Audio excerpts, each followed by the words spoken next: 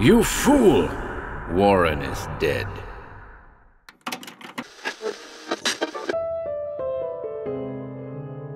Welcome to HorrorBabble.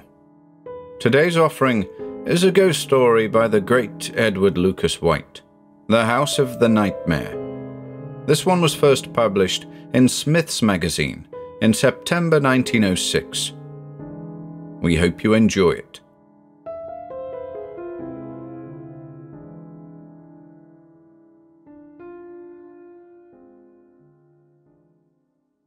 The House of the Nightmare by Edward Lucas White. I first caught sight of the house from the brow of the mountain as I cleared the woods and looked across the broad valley several 100 feet below me to the low sun sinking toward the far blue hills. From that momentary viewpoint, I had an exaggerated sense of looking almost vertically down. I seemed to be hanging over the checkerboard of roads and fields, dotted with farm buildings, and felt the familiar deception that I could almost throw a stone upon the house. I barely glimpsed its slate roof. What caught my eyes was the bit of road in front of it, between the mass of dark green shade trees about the house and the orchard opposite. Perfectly straight it was, bordered by an even row of trees, through which I made out a cinder side path and a low stone wall. Conspicuous on the orchard side between two of the flanking trees was a white object, which I took to be a tall stone, a vertical splinter of one of the tilted limestone reefs with which the fields of the region are scarred. The road itself I saw plain as a boxwood ruler on a green baize table. It gave me a pleasurable anticipation of a chance for a burst of speed. I had been painfully traversing closely forested, semi-mountainous hills.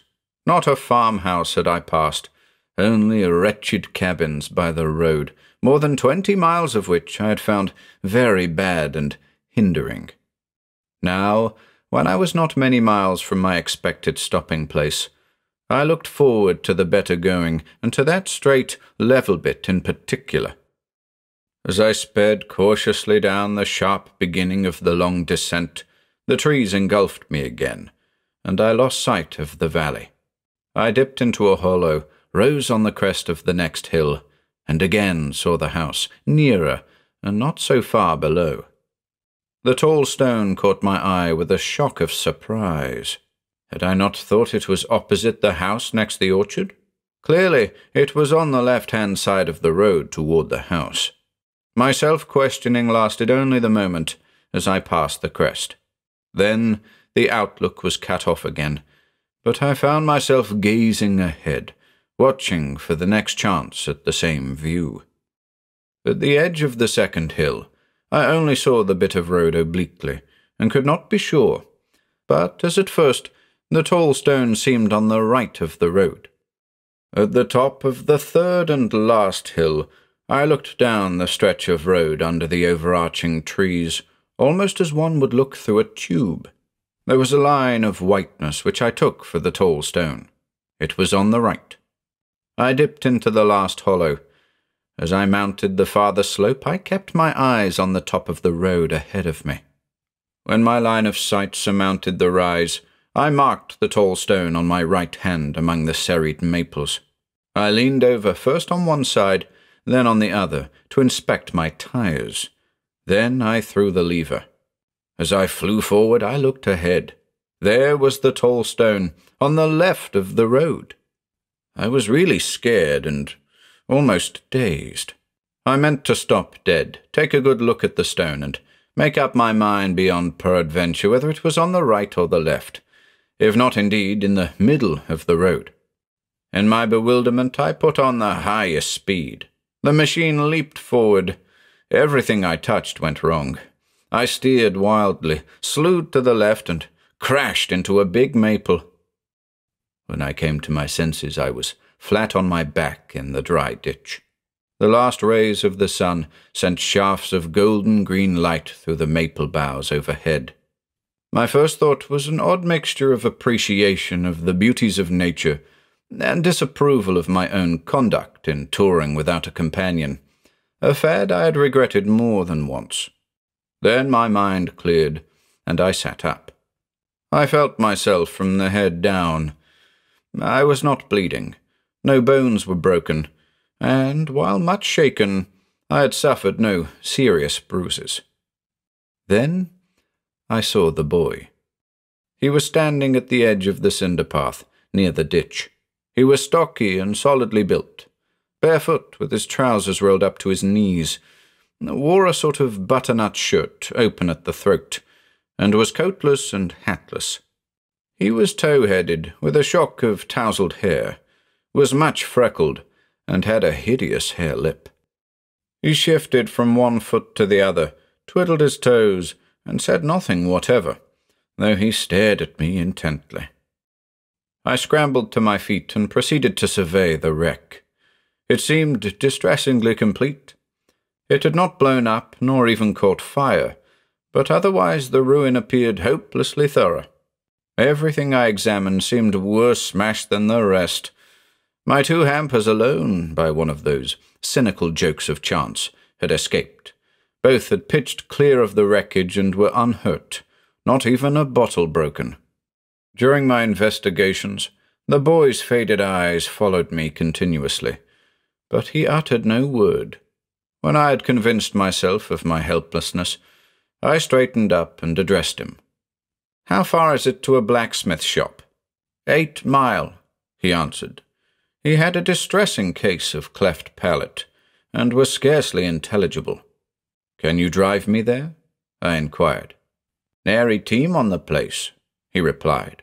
"Nary horse, nary cow." "How far to the next house?" I continued. 6 mile, he responded. I glanced at the sky. The sun had set already. I looked at my watch. It was going 7:36. "May I sleep in your house tonight?" I asked. "You can come in if you want to," he said, "and sleep if you can. House all messy. Ma's been dead 3 year, and Dad's away. Nothing to eat but buckwheat flour and rusty bacon."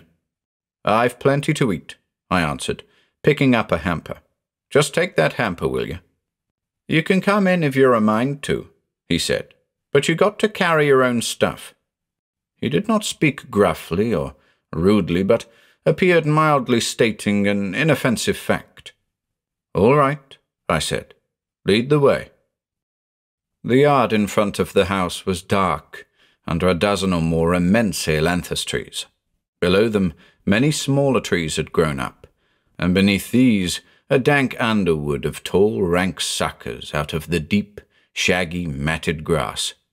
What had once been, apparently, a carriage drive left a narrow, curved track, disused and grass-grown, leading to the house. Even here were some shoots of the ailanthus, and the air was unpleasant with the vile smell of the roots and suckers and the insistent odour of their flowers. The house was of grey stone, with green shutters faded almost as grey as the stone. Along its front was a veranda, not much raised from the ground, and with no balustrade or railing. On it were several hickory splint rockers. There were 8 shuttered windows toward the porch, and midway of them a wide door, with small violet panes on either side of it, and a fanlight above. "Open the door," I said to the boy. "Open it yourself," he replied, not unpleasantly nor disagreeably, but in such a tone that one could not but take the suggestion as a matter of course.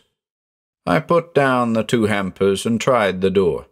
It was latched, but not locked, and opened with a rusty grind of its hinges, on which it sagged crazily, scraping the floor as it turned. The passage smelt mouldy and damp. There were several doors on either side.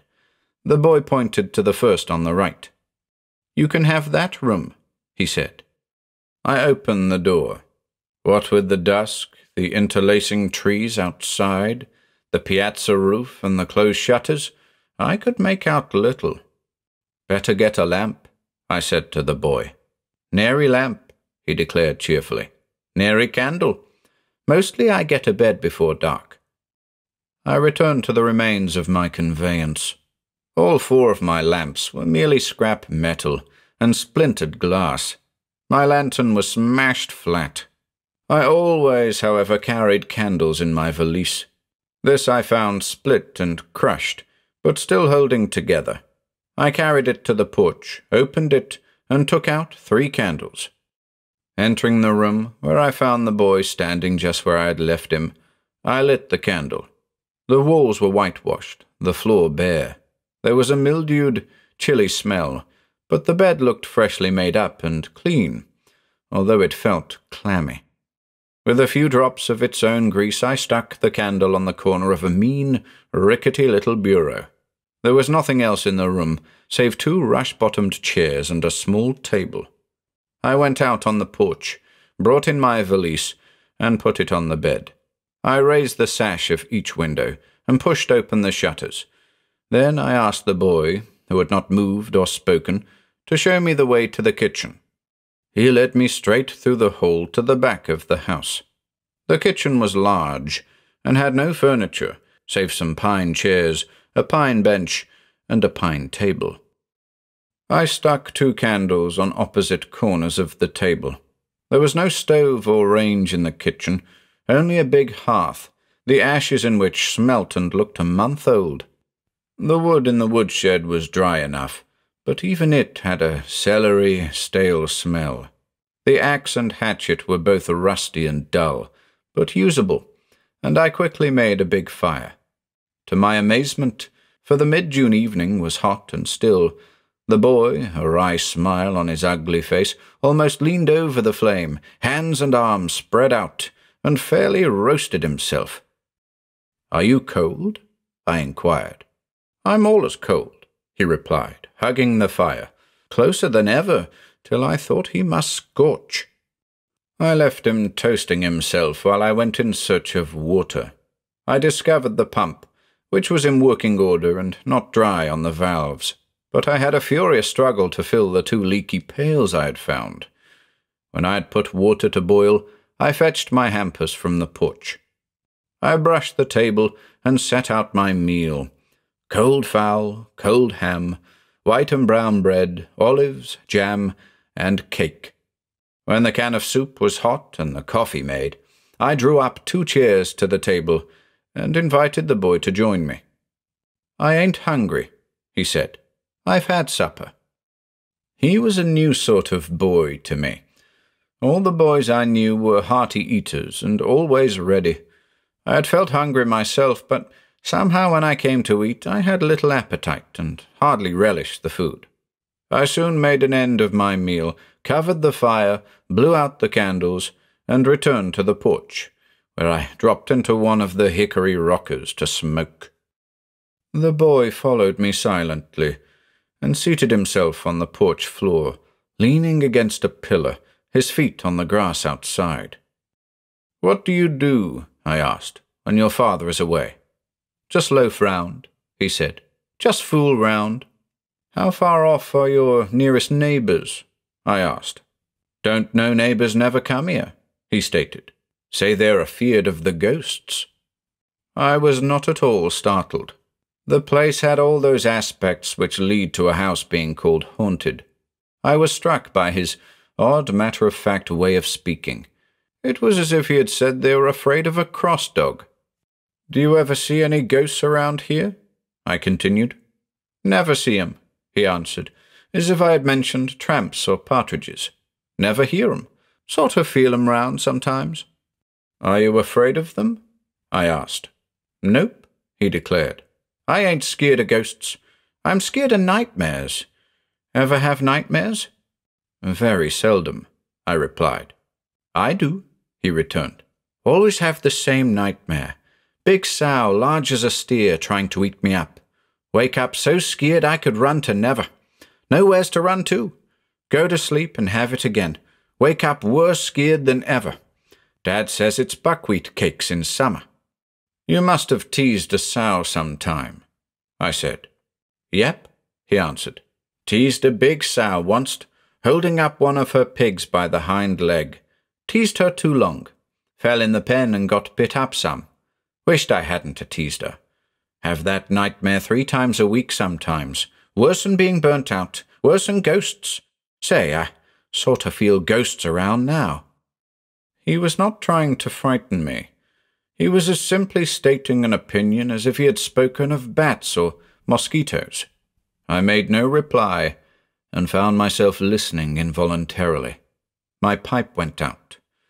I did not really want another, but felt disinclined for bed as yet, and was comfortable where I was, while the smell of the ailanthus blossoms was very disagreeable. I filled my pipe again, lit it, and then, as I puffed, somehow dozed off for a moment. I awoke with a sensation of some light fabric trailed across my face. The boy's position was unchanged. "Did you do that?" I asked sharply. "Ain't done nary thing," he rejoined. "What was it?" It was like a piece of mosquito netting brushed over my face. "That ain't netting," he asserted. "That's a veil. That's one of the ghosts. Some blow on you, some touch you with their long, cold fingers. That one with the veil she drags across your face. Well, mostly I think it's Ma." He spoke with the unassailable conviction of the child in We Are Seven. I found no words to reply, and rose to go to bed. "Good night," I said. "Good night," he echoed. "I'll set out here a spell yet." I lit the match, found the candle I had stuck on the corner of the shabby little bureau, and undressed. The bed had a comfortable husk mattress, and I was soon asleep. I had the sensation of having slept some time, when I had a nightmare, the very nightmare the boy had described. A huge sow, big as a dray horse, was reared up on her forelegs over the footboard of the bed, trying to scramble over to me. She grunted and puffed, and I felt I was the food she craved. I knew in the dream that it was only a dream, and strove to wake up. Then the gigantic dream beast floundered over the footboard, fell across my shins, and I awoke. I was in darkness as absolute as if I was sealed in a jet vault, yet the shudder of the nightmare instantly subsided. My nerves quieted. I realized where I was, and felt not the least panic. I turned over and was asleep again almost at once. Then I had a real nightmare, not recognizable as a dream, but appallingly real, an unutterable agony of reasonless horror. There was a thing in the room, not a sow nor any other nameable creature, but a thing. It was as big as an elephant, filled the room to the ceiling, was shaped like a wild boar seated on its haunches, with its forelegs braced stiffly in front of it. It had a hot, slobbering red mouth, full of big tusks, and its jaws worked hungrily. It shuffled and hunched itself forward, inch by inch, till its vast forelegs straddled the bed. The bed crushed up like wet blotting paper, and I felt the weight of the thing on my feet, on my legs, on my body, on my chest. It was hungry, and I was what it was hungry for, and it meant to begin on my face. Its dripping mouth was nearer and nearer. Then the dream helplessness that made me unable to call or move suddenly gave way, and I yelled and awoke. This time my terror was positive, and not to be shaken off. It was near dawn. I could descry dimly the cracked, dirty window panes. I got up, lit the stump of my candle and 2 fresh ones, dressed hastily, strapped my ruined valise, and put it on the porch against the wall near the door. Then I called the boy. I realized quite suddenly that I had not told him my name, nor asked his. I shouted "hello" a few times, but won no answer. I had had enough of that house. I was still permeated with the panic of the nightmare. I desisted from shouting, made no search, but with 2 candles went out to the kitchen. I took a swallow of cold coffee and munched a biscuit as I hustled my belongings into my hampers. Then, leaving a silver dollar on the table, I carried the hampers out on the porch and dumped them by my valise. It was now light enough to see to walk, and I went out to the road. Already the night dew had rusted much of the wreck, making it look more hopeless than before. It was, however, entirely undisturbed. There was not so much as a wheel track or a hoof print on the road. The tall, white stone, uncertainty about which had caused my disaster, stood like a sentinel opposite where I had upset. I set out to find that blacksmith shop. Before I had gone far, the sun rose clear from the horizon, and almost at once scorching. As I footed it along, I grew very much heated, and it seemed more like 10 miles than 6 before I reached the first house. It was a new frame house, neatly painted and close to the road, with a whitewashed fence along its garden front. I was about to open the gate when a big black dog with a curly tail bounded out of the bushes. He did not bark, but stood inside the gate wagging his tail and regarding me with a friendly eye. Yet I hesitated, with my hand on the latch, and considered. The dog might not be as friendly as he looked, and the sight of him made me realize that, except for the boy, I had seen no creature about the house where I had spent the night, no dog or cat, not even a toad or bird. While I was ruminating upon this, a man came from behind the house. "Will your dog bite?" I asked. "Nah," he answered. "He don't bite. Come in." I told him I had had an accident to my automobile, and asked if he could drive me to the blacksmith shop and back to my wreckage. "Cert," he said. "Happy to help you. I'll hitch up shortly. Where'd you smash?" "In front of the grey house about 6 miles back," I answered. "That big, stone-built house?" he queried. "The same," I assented. "Did you go past here?" he inquired, astonished. "I didn't hear you." "No," I said. "I came from the other direction." "Why?" he meditated. "You must have smashed about sunup. Did you come over them mountains in the dark?" "No," I replied. "I came over them yesterday evening. I smashed up about sunset." "Sundown!" he exclaimed. "Where in thunder have you been all night?" "I slept in the house where I broke down." "In that there big stone-built house in the trees?" he demanded. "Yes," I agreed. "Why," he quavered excitedly, "that there house is haunted.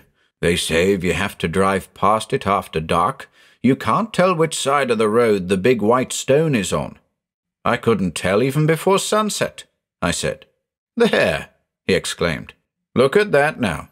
And you slept in that house? Did you sleep, honest?" "I slept pretty well," I said. "Except for a nightmare. I slept all night." "Well," he commented, "I wouldn't go in that there house for a farm, nor sleep in it for my salvation. And you slept. How in thunder did you get in?" "The boy took me in," I said. "What sort of a boy?" he queried, his eyes fixed on me with a queer, countrified look of absorbed interest. "A thick-set, freckle-faced boy with a hare lip," I said. "Talk like his mouth was full of mush?" he demanded. "Yes," I said. "Bad case of cleft palate." "Well," he exclaimed, "I never did believe in ghosts, and I never did half believe that house was haunted, but I know it now. And you slept." "I didn't see any ghosts," I retorted irritably. "You seen a ghost for sure," he rejoined solemnly. "That there hare-lip boy's been dead 6 months.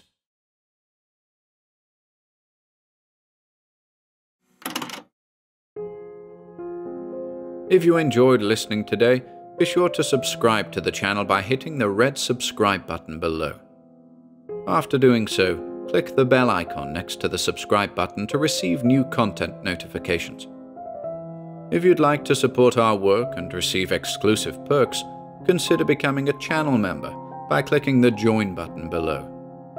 To support us in other ways, see the video description for links to our Bandcamp and Patreon pages, our merch store over at Teespring, and further information relating to our releases on Audible, iTunes, and Spotify. And until next time,